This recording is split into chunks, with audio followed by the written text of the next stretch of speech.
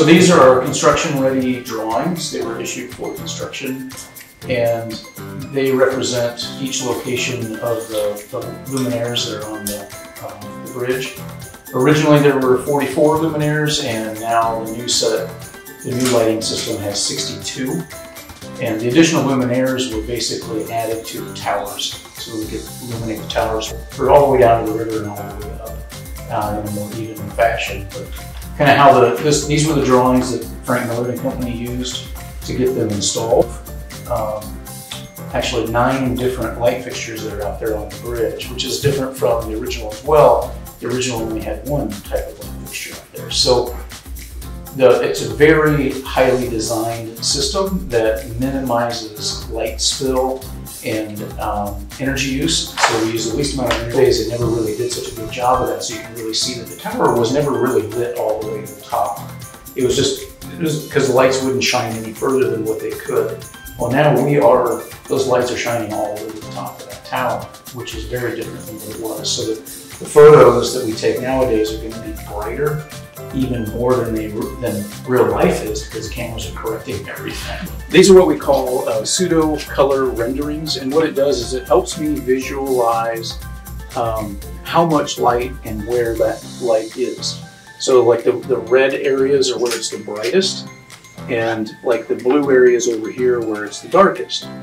This one represents the original lighting system when it was at the best of its abilities.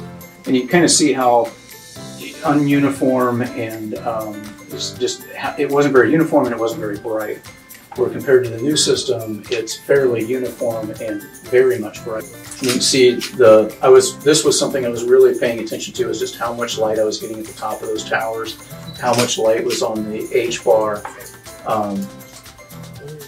the light that was down at the bottom, and then the cables itself. So it would tell me just how much light was there on that cable as well. And this was all possible because Cindy Larson from Klinger & Associates was able to find the original specifications and the original drawings of the bridge, and where it showed me a lot of the dimensions. And you can see these red lines are PDF that they gave me to get some feel for what those dimensions were. And they have different elevations on there that I used. Just locating those cables to make it resemble this was the challenge. This is the pseudo color, but I can also view it the way in color.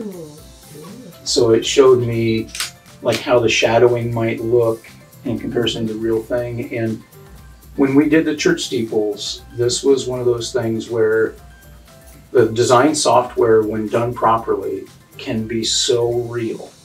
And this is the same way. These little shadow areas that show up on my drawing absolutely show up on that.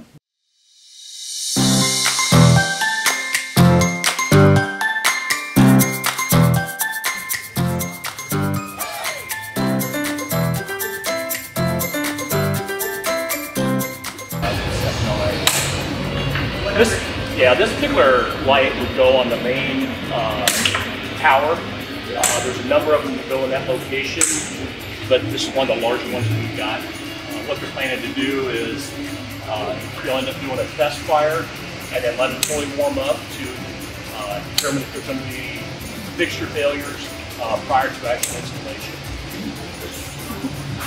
The light will actually be mounted similar to this here, shining up at the tower, or also in this main center, there'll be some of them shining down towards the water on the bottom of the tower as well. The rest of it will also be shining up the cables. Well, I'm working on light number 28 right here, and it's at the F8 light fixture, and it's set at a 24.5 degree angle. So all I do is I unbox it, and then I'll come over here and I'll get all my hardware ready.